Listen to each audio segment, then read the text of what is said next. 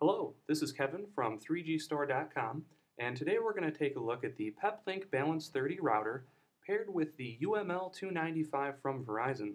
The UML295 is Verizon's latest 4G LTE capable device. We're going to look at a feature on the Balance 30 called Failover, which is when your primary internet connection goes down, the router switches over seamlessly to a backup, in this case the mobile broadband on the UML295. In the background, you'll notice WAN 1 is our primary internet connection. It has an IP address and is currently connected. That's the black cable you see going into the router on the bottom right hand of your screen. Mobile internet is currently not connection as our device is not plugged into the router. If you don't have mobile internet on your router, go up into Network, click Mobile Internet, and make sure it is enabled. Once that's enabled, you can go back to the dashboard and you're ready to go. We're going to go over to the router and plug in the UML295 and see exactly what the router does. So now our UML295 is plugged into the router, and we just have to wait for the router to go ahead and recognize the device and make an active connection to the network. And now the UML295 has been recognized by the router. It's going to go ahead and connect to the mobile network, grab an IP address, and assign to the device a status.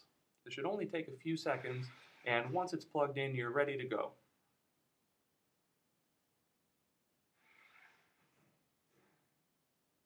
There we go. Now the mobile internet has an IP address assigned to it, and the router assigned it a status of standby. And what standby means is the primary internet connection is working, and this is ready to fail over to the 295 in case the primary goes down. To simulate this, we're going to go over to the router and unplug the Ethernet cable and see exactly how the router handles this.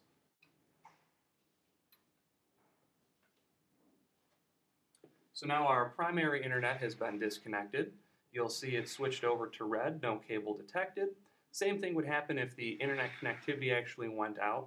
And on the bottom, it has our UML295 with the status of connected.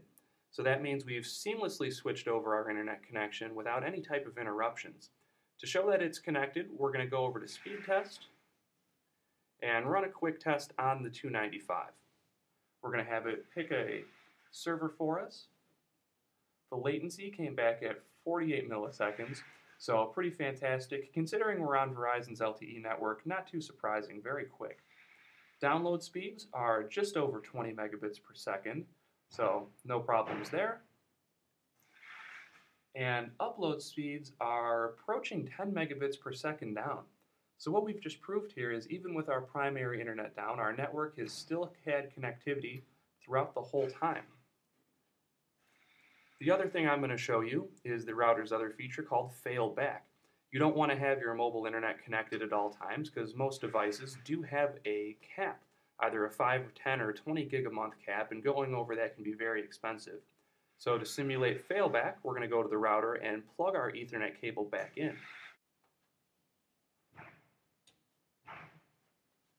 So now our primary internet is back and connected.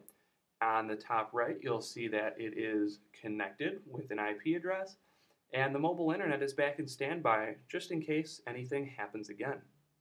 For more information, be sure to check out 3gstore.com and subscribe to our channel on YouTube for more videos like this. Thank you.